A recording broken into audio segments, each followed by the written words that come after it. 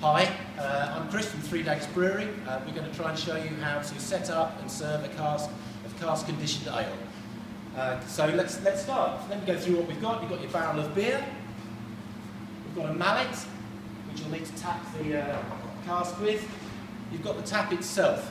These can be a little bit stiff. If it's stiff, then literally just loosen off at the back. Just make sure it swivels nicely before you get it in. So that's your tap.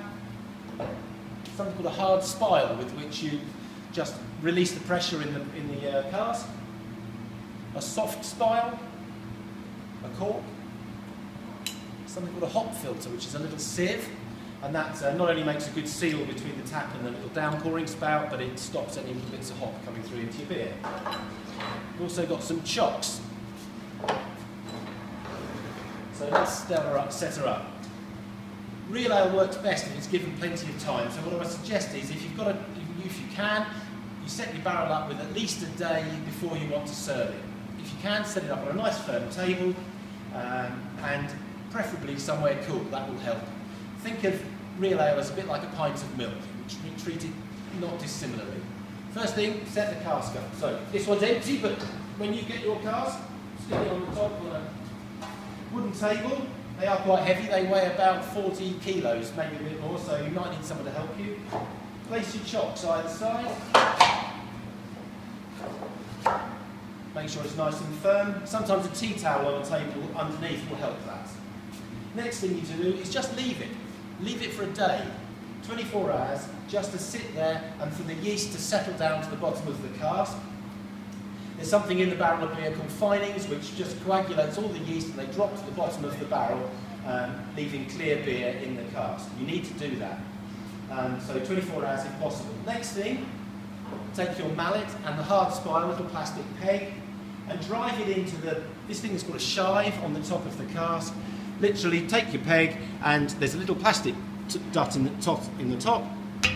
Tap it in, and that will knock the plastic into the beer. That doesn't matter. And that will release the pressure in the barrel, and you may see froth coming out. That's perfectly acceptable. Next, you take the soft spile, this little porous wooden peg, just place it in the top, with a bit of finger pressure, and if the beer continues to work, it'll froth through there, and that's fine. Ideally, leave it until it stops frothing. At that point, take the tap, make sure it's in the off position, so that's with that crossways. And you're going to bang that into this thing, which is called a keystone, in the front of the cask here. Make sure your chocks are in, and this might move because it's no weight in the cask, but then we're going to just drive it in. So hold it loosely with your one hand, and then you're going to hit it with a mallet. Rubber mallet, because these are plastic and you might break the edge of the thing. So 1, 2, 3, let's have a go. Tap it in. Doesn't matter that it's slightly off squiff like that. If you can just set it up a little bit, that's fine. Job done. You might find that promotes a little bit of frothing at the top. That's not a problem. Okay, so basically the cask is now ready almost for sale. You can leave it for another little hour to settle down, but the next thing to do is to take the small hop filter, place that in the end of the tap, and then attach your downpouring spout to that. Make sure the thread doesn't get crossed. Tighten it up, nice, just hand tightness is fine, and then you're ready to serve your beer.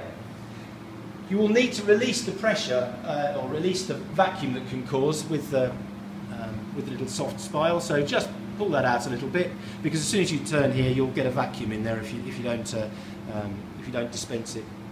As soon as you start pouring a pint, it'll pull the vacuum, so just release that, and then turn the tap to serve the beer.